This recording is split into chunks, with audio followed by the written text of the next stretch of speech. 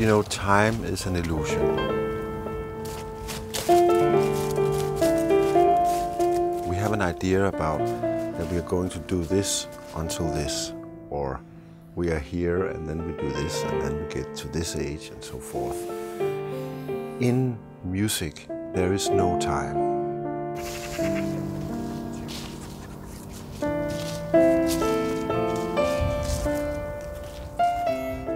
This is what music can. It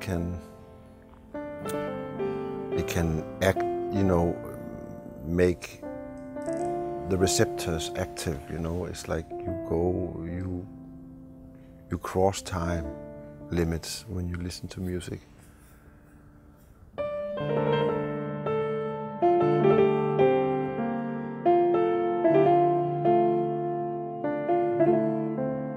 Grace is the album where I get really into the bone, not only in the music but also in terms of what I consider as an investigation about what it is to be a human being.